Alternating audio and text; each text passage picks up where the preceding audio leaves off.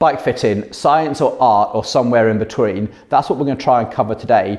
This is the bike fitting corner of Mapdeck Cycle Works. I want to show you around what we do here, our philosophy, our approach, why we've done this. But then I also want to go through to the office and sit down and talk through some of the broader approaches to bike fitting as well. Hopefully by the end of this video, you'll have a better understanding of what you need to look for in the bike fitter that's got the skills that you need. You see, it's such a massive multidisciplinary approach that very, very few bike fitters have got the complete range of skills that you need. So here's our setup. We keep it fairly basic actually. At some point I did think about getting one of the big jigs. You might have seen them where you sit on it and motors move you up and down and computers scan you and all that sort of thing. To me, that's not really where our clients come from. Most of our clients come with a bike that they particularly just want fine-tuned to their fit, or maybe they've got a bike that they're not quite happy with considering buying a new bike. So we've nearly always got a basis to start from. And also we have the geometry needs to start from as well. And that's really important to me as a bike geek, that we're not just fitting biomechanics, but we also need to fit the whole, what do you actually need your bike to do? Because biomechanics or not, how you fit a 130mm trail bike to an aero road bike is completely different, and there's many people that have both of those types of bikes in their cycling stable. You can't just apply one fit to the other. So I believe that bike fitting is dependent on the actual discipline as much as the actual rider. So that's why we tend to use the Tacx Neo Turbo Trainer. It's super versatile, it's a really stable platform, and you can get every single bike on there. I've had very few issues with getting a rider set up on a Tacx Neo Turbo Trainer. It also transmits power, which is what we see on the screen, on the big black screen you can see here. We use a bit of software called Perf Pro. When bike fitting, I only really use power just to help an athlete keep a consistent cadence. I think when you're in a bike fitting studio, it's very easy to just switch your mind off, and all of a sudden your pedaling cadence will become slow or faster, or you might start pedaling easy or hard. So I think it's important for consistency when you make a change that you also make sure you're putting out roughly the same amount of power each time, or you're doing a similar sort of pedaling cadence, just so that we know we've got that extra feedback, because sometimes in the discussion you can just lose sight of that. So the other thing we use is a nice video camera down here. Camcorders work really well, way better than DSLRs. This one comes out high definition at 50 frames per second. Autofocus on it is great. It just takes care of stuff, and that is linked up to a capture card that goes to the computer, you can see, and we use a bit of software called Kinovea. Kinovea is a fantastic, it's actually freeware or open source software, and you can draw all over stuff. So you can draw angles and lines and skeletal shapes and grids and all that sort of stuff, and you can put markers on your rider, and that way you can track where the knee is moving through that time. And with a big video light and 50 frames per second, you can normally get a really nice accurate idea of what's going on. It's way easier than using your eyes, because everything's at the eye level. You can set the camera up at the angle that you want and get everything nice and straight. So that's our setup. We also use laser levels a lot. So we have a whole bunch of laser levels. This is from a builder's yard, and you turn these on and they draw a nice straight line on the wall.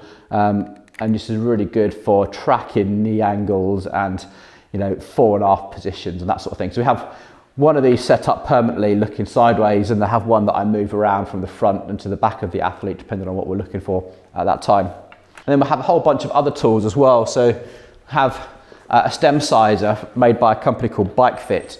So we use one of these, we take your stem off and replace it with this, and this just gives us the ability to move your handlebars up, down, in and out really easily without having to jump off the bike every time. And once we've got this set up, we can make small changes and just get ballpark, and then think about a more permanent solution once we're sort of happy that we've tried lots of variables.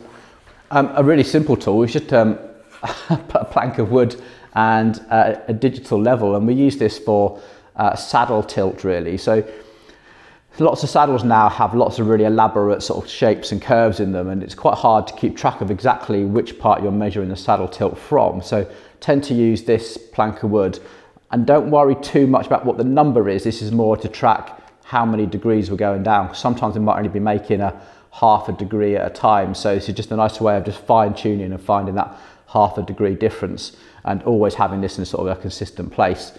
Actual saddle tilt is hard to know exactly, or hard to explain on a video exactly where you would measure saddle tilt from. So it's this plank of wood and the laser level is really helpful for consistency.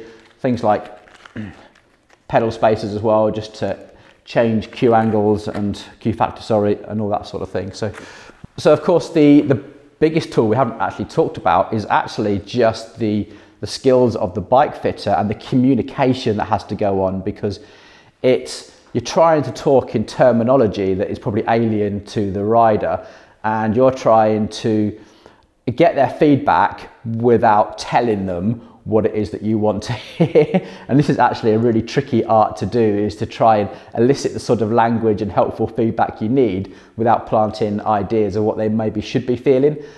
This is definitely how I think most bike fits go, is to try and get that communication going. Obviously, from experience, as you've been just watching lots and lots of bike fits and doing them, you almost instantly pick up on things like hip flexibility and everything else. Talking of which, a typical bike fit from us will normally involve a quick consultation. We don't like to stand around for too long. You know, what are the problems that you're encountering so far? What do you hope to get from your bike fit? We'll do a very quick sort of mobility examination, a quick Q&A about some stuff, and we'll talk through how your fit is at the moment, what you like about it, what you don't like about it. And we'll very quickly get you on the bike and get loads of video footage. We need to do a good warm up, and a little trick I like to do is just to try and leave the video camera running and just walk out the room, because I think anybody, when they're being watched by a bike fitter, will instantly have a good posture because you know how you should be. But by leaving the room for a second, we start to see athletes just adopt their normal position, which is normally a lot more slouched. And that's what we're trying to pick up on, and then we'll build from there. We'll get the rider off, we'll talk through the changes that I'd like to make. And as we make those changes towards what's a good biomechanic fit, then we start to encounter compromises between a rider's flexibility or possible injuries, and then to try and find the best biomechanical performance and comfort fit around any limitations that the rider has. And after that, it's like a trial and error of things, if you like, to try and get us dialed in.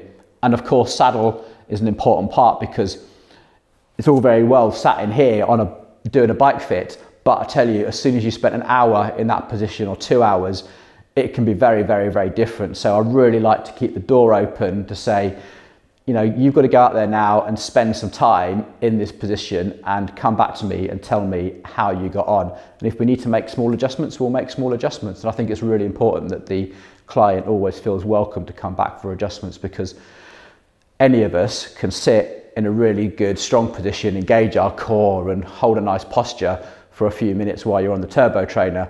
It's a very, very different story when you're fatigued and tired and halfway into a ride. So there we go, that's sort of my philosophy.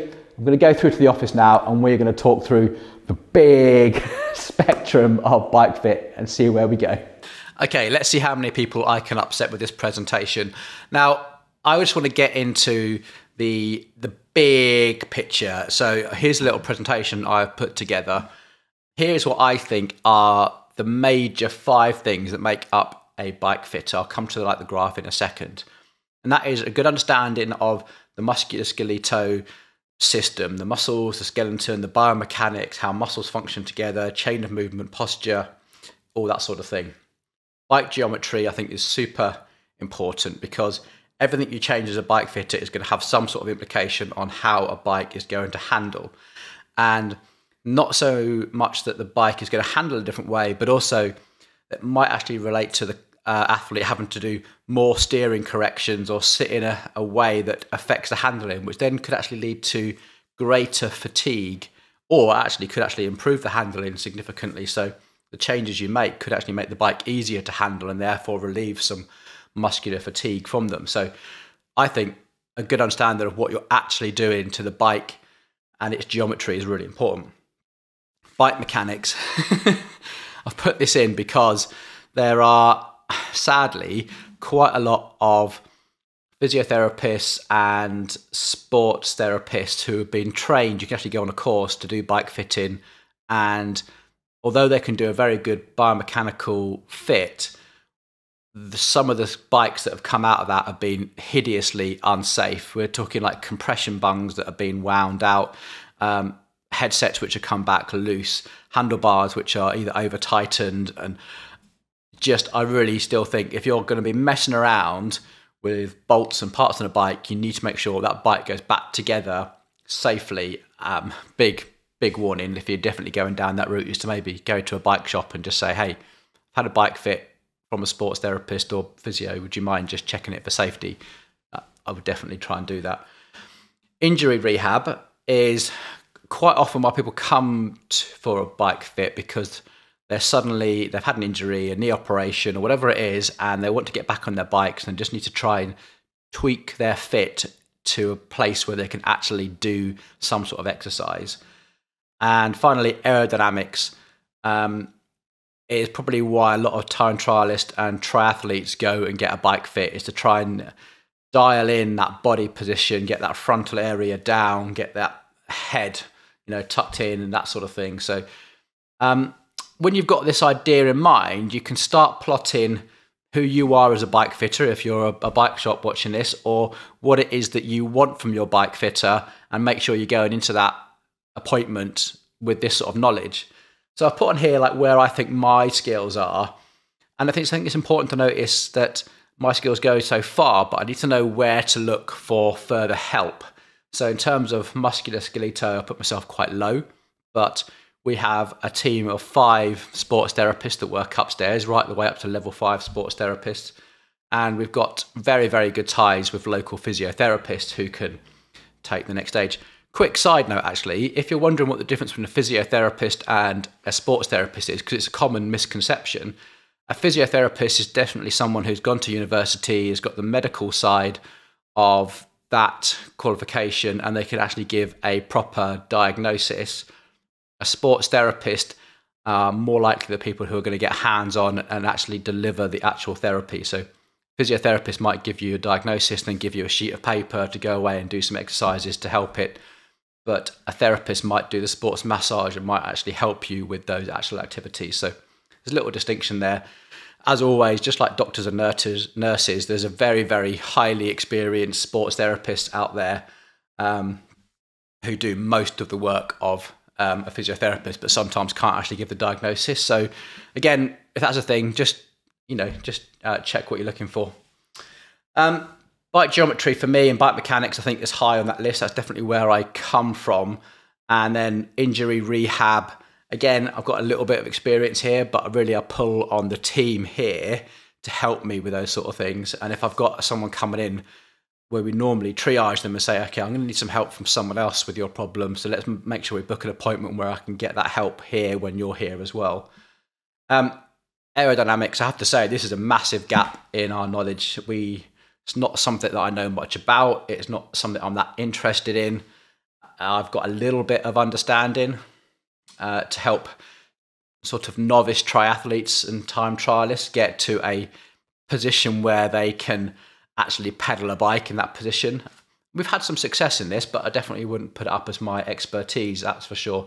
But I do know other bike fitters in the area who can do that, who then sometimes suffer some of the other things.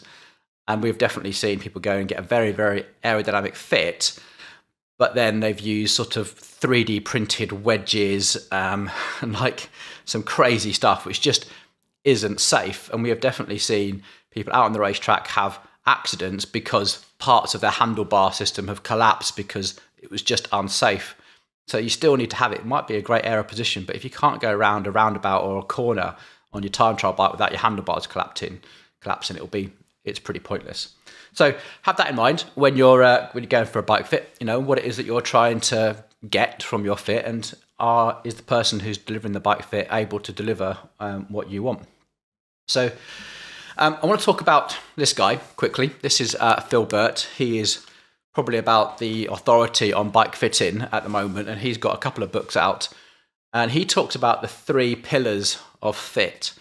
And on here you can imagine that the choice between aero, comfort and power output depends very much on what it is that you're trying to achieve. So if you are a time trialist, then aerodynamics and power are very, very important, way more important than comfort, because you don't tend to be on the bike for that long. If you are a sportive rider, then aero and comfort and power, those dynamics are a bit more muddled, and maybe you want to prioritize comfort depending on your own personal taste.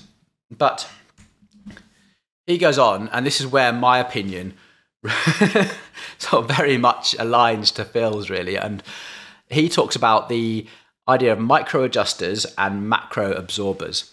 And the idea is, if you're a micro adjuster, you're the type of person who needs your bike fit to be absolutely dialed in. It needs to be millimeter perfect for you to be able to perform. If you're a macro absorber, you're the sort of person that can just pick a bike off the shelf, get it roughly the right size, quick inside leg measurement, jump on, get on with it, not too worried. Phil goes on in his little quote in his book that says, "I'm often asked how important optimizing bike fit is.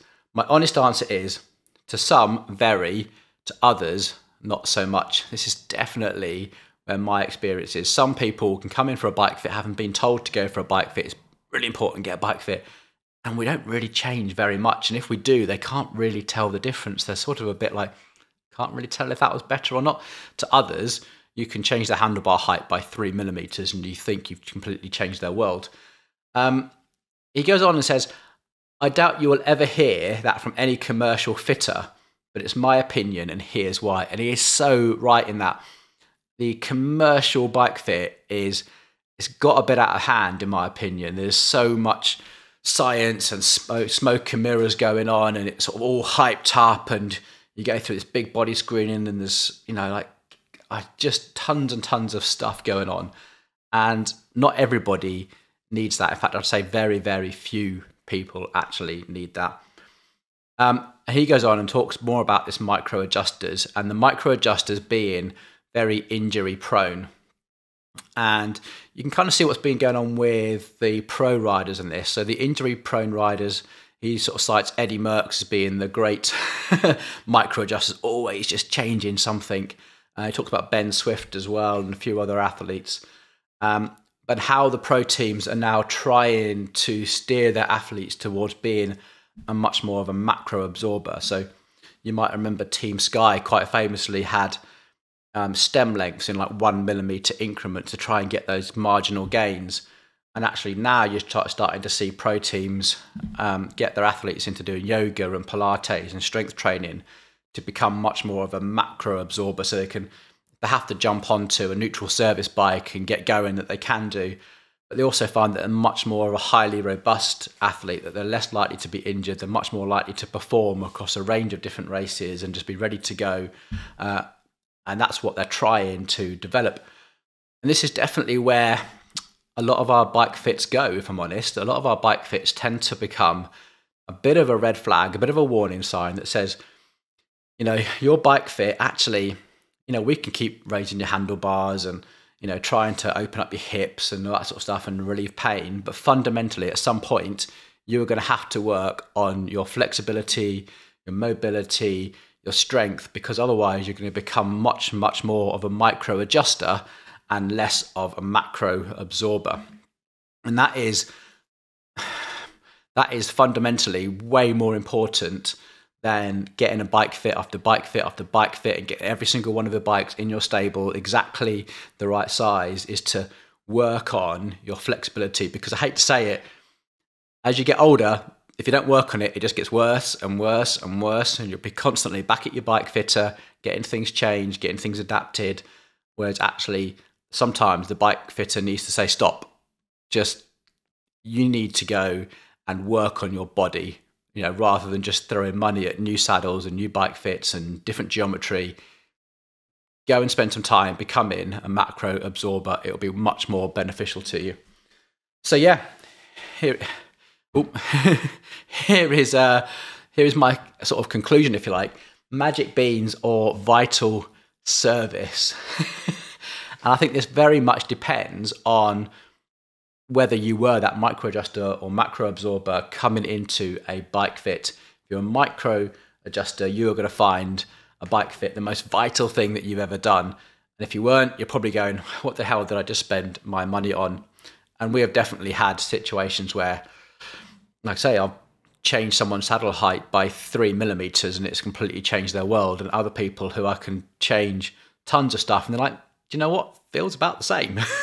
And sometimes you just have to be really, really honest with that. Okay, as always, the most educational part of these videos seems to be the comments below, so get typing.